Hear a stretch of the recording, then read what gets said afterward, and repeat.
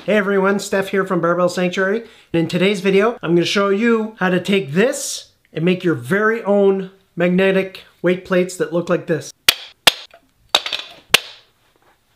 Okay, let's get right into it. So for this project, you're going to need a couple things. Gorilla Glue. Doesn't matter what color, just Gorilla Glue. You're going to need some truck bed liner, either new or old rusty 2.5 pound plates. You're going to need 4 of them because you're going to be using these plates for dumbbells and you want 2 per dumbbell. Now, the most important part for this to work very well is rare earth neodymium. Neodymium. I feel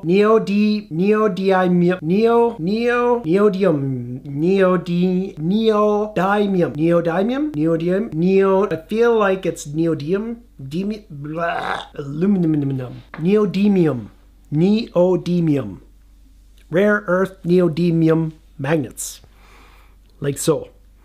They're just tiny little magnets, but they're super, super powerful. You gotta be careful because if you let them snap together too strong, they actually shatter. So about an 80 pack of these. They're tiny here. I already had a few at home, so I did 1 plate with the ones I had at home. They're a bit bigger than these, but this is what's left over after doing 3 more plates, so I would have had enough for a 4th plate. So this was an 80 pack of 8 by 3 millimeter neodymium magnets. And that's why you're going to want the truck bed liner, because these are very easy to shatter.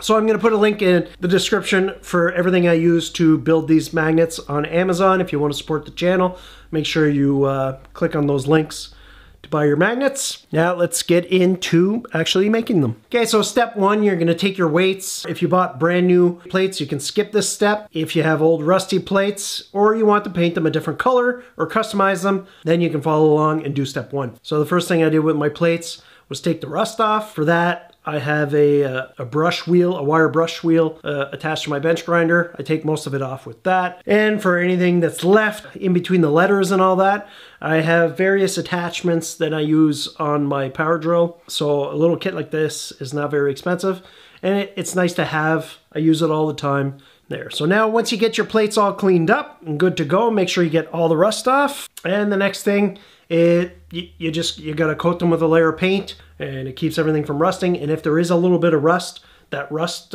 paint is like a rust inhibitor, because nothing stops rusting, but it will slow it down if you don't clean it all up. The pattern that I really enjoy in my gym is always the flat black with the white lettering. So I just use a paint pen. You can use whatever, the Sharpie makes them. I think I got this one at Walmart. Okay, once you're done adding your detail, only do one side because you're going to be using your truck bed liner on the other side anyways. Just do one side. Step 2, once your plates are ready, flip them to the side that you didn't do the white lettering or your detail or whatever, and just scuff up around the inner ring of the weight plate because that's where we're going to glue our magnets. Once that's done, make sure you wipe off the dust from the sanding and put a glop of glue around the plate. I say glop of glue because I found I want to really protect those neodymium, whatever, rare earth magnets. So I really want them in the glue. So you put a big glop of it and then you start putting your magnets down. Now you'll notice when you're putting your magnets down, they tend to snap together, or there's certain ways that they'll want to be next to each other. If they start pushing away from each other, just kind of flip them. You almost have to put each one a different way, and then they kind of stick well in a circle. You really want to get as many magnets around that circle as you can, and I found that as long as you fill the circle all the way around, it will be strong enough to hold the plates. Okay, word of caution, wear gloves. I'm not wearing gloves in here. I immediately regretted it. I was able to cut my nails a couple days later, but I'm sure everybody's seen the girl who put Gorilla Glue in her hair for some reason. Well, oh my, that must have been horrible. I think it's been 4 days and I still have some remnants of Gorilla Glue on my hands. I mean, my bad, I should have known better. For the other 3 plates, I did them later because I had to order the magnets. I put gloves on. Put gloves on while doing this. I know I'm showing it with no gloves, put gloves on.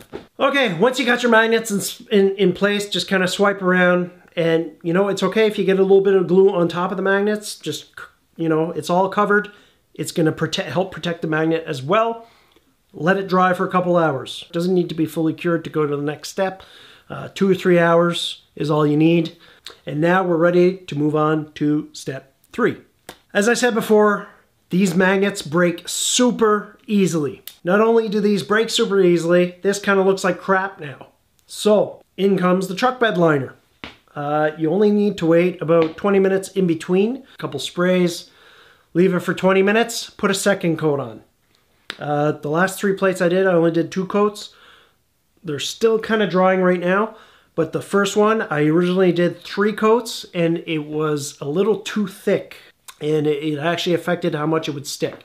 So 2 coats should be enough. And the great thing about truck bed liner is that if it does wear off and you start seeing the magnets through it, you can touch it up again. It will adhere to itself. So this is what you end up with. Let's see if it focuses. There. See how flat it looks? Makes for a nice coating. And now I can put them, they'll stick right onto my Ironmasters.